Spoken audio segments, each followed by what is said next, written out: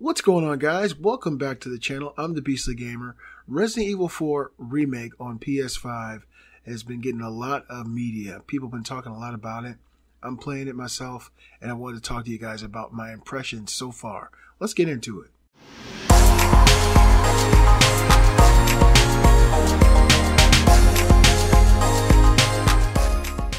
Alright guys, Resident Evil 4 is awesome.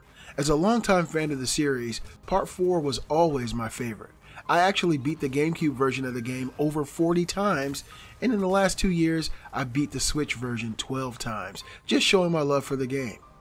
Somehow, it was always so great that I never got tired of the incredible gameplay, characters, and awesome set pieces. Resident Evil 4 Remake seems to have retained everything I loved about the original with many added bonuses. The world looks dreary, damp, and depressing. Leon is as stoic as ever, and the gameplay, while similar, has been greatly improved. While I'm not deep enough into the game to do a proper review, I love what I've played so far enough to highly recommend this game to any fans of the series. If you have played the original and you're wondering if you should get this game, buy it now.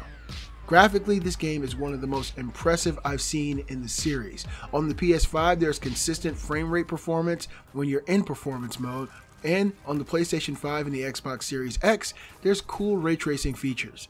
The gameplay is fantastic, but initially I had to adjust the firing zone in the options menu to make firing feel a little more responsive.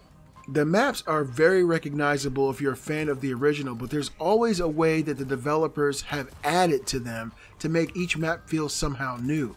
Crafting items has been revamped, as well as the game now having side quests that you can turn into the merchant. Seldom do you get a remake of this caliber, but recently there have been 3 that I can think of: The Last of Us, Dead Space, and now Resident Evil 4. If you're in the market for what is looking like Game of the Year contender, look no further. I've also heard that there will be some PSVR additions to this game.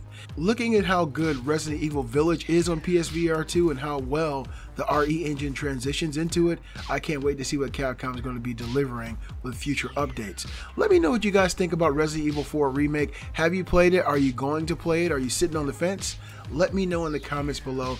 Be sure to hit that bell icon to keep up with the channel, because we will be doing some real in-depth reviews on the PSVR 2, which is absolutely phenomenal. This thing is incredible.